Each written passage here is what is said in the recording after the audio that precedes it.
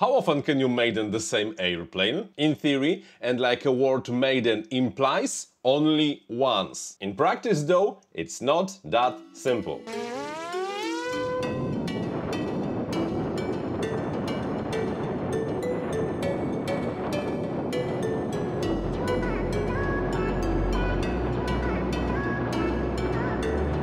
For almost 4 years now I have an RC flying wing, the Flybot Flux. I did a review on it, I think in the late 2018. And until now, despite many crashes, it's still going strong. Because it's probably my favorite airplane. Every year it goes through the series of, well, serious upgrades. And this year upgrades are kinda interesting, because not only the Flybot Flux got a new sidewalls, digital FPV pitot tube and a new flight controller, it also finally got the place to install the HD camera. Yes, I know the small Cadix Peanut is not the biggest camera ever, but apparently it's working quite nice in almost every airplane because it's so small and convenient and you can put this thing wherever you want.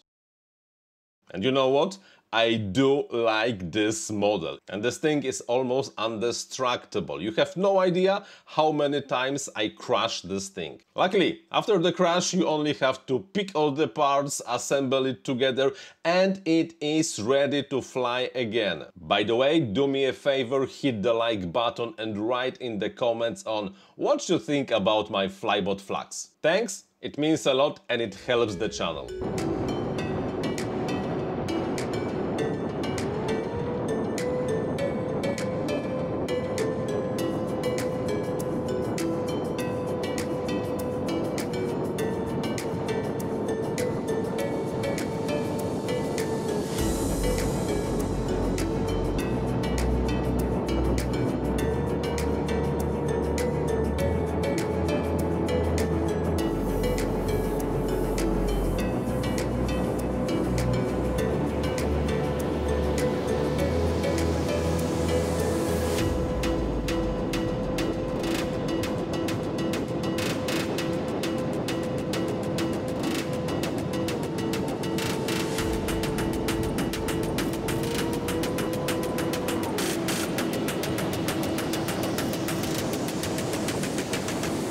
I do have a feeling that thanks to the crashes the wings are not as straight as they used to be, because I do think that the flight performance degrades every year, but still pretty nice flying platform. Not the fastest ever, because this thing is not the best aerodynamic flying wing ever designed, but still can be pretty smooth in the air, and I do have some amazing footage recorded with this thing. Love it, and I do regret that the Flybot company went under and they are no longer selling the Flux. Yes, I know there were some plans to resurrect the Flux, but looks like it all failed, because I really do love this airplane so much. Remember when a few moments ago I said that I crashed this thing a lot? Well, exactly, I crashed this thing again. Luckily, it's the Flybot Flux. All I have to do now is to 3D print some parts that got destroyed, assemble everything together, and this thing will be ready to fly again in no time. If you would like to know more about the RC airplanes, here's the video for you.